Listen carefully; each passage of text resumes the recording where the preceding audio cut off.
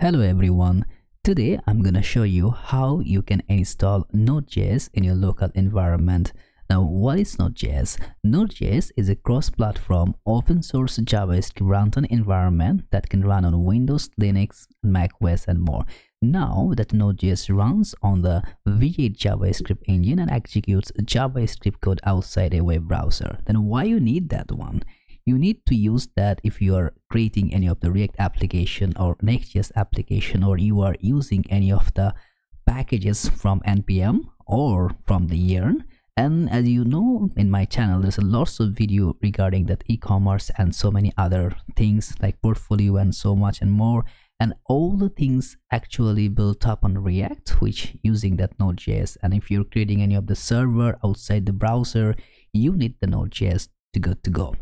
So it's really very helpful if you're using Node.js in 2024. And how actually you can install that? You see that nodejs.org. Now from here you'll find that two versions available for you. One is for that the recommended for most users, another for the latest features. Now I will not asking you to do the latest features because it can be still having some bug or some other things, because it will not give that long time support. So it's better to always go with that LTS if you are a new user.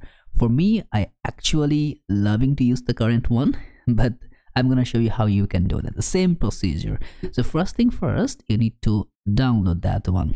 So just give a little bit time to download, and after downloading, once you open your environment here, as you see, it's already here. So what I'm gonna do, I'm gonna install that. Just run that program in your Windows, and if you're using the Mac, it will also going through the same setup. Okay, so just click the next. Of course, I want to accept the terms and license agreement. Okay. And now here is the directory. You can change the directory if you want, but it's always better to keep the default one. So click next, and also for the custom setup you can go with that. So I will just go with the next, and automatically install the necessary tools. You can feel free to keep that, but I will just keep uncheck that one. Next, and installed. Now it's gonna install all the things to let the Node.js up and running in your local machine. Okay, everything is done.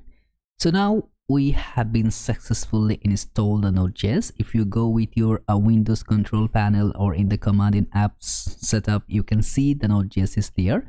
But how actually you can check that one? Better to use that command line. And from here, there's a simple things to check, which going to be node -- version. If Linux, node --v, it will be just fine. So now as you see, 20.11.0, the same one which we have been installed.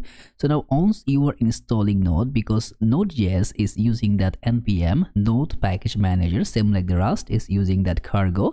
So now we need to check if that NPM also installed, because by default with Node.js it will be available. So let's check that NPM version -- version. As you see, 10.2.4, so all our latest version is installed. So we have the both things, Node.js and NPM. Also, you can actually get the Yarn is also a Node.js package manager. To do that, you can go with that npm install global Yarn, and it will install the Yarn globally. So, and also right now the new documentation is up and go, so you can feel free to go and enable that one. But for all of the React application or Node.js applications, if you're using that Node.js and NPM, it will be just fine. So now you will be able to go set up any kind of React applications, because now your local machine is unable to start a new project, even the same way with that Next.js project. So you can now open up with that.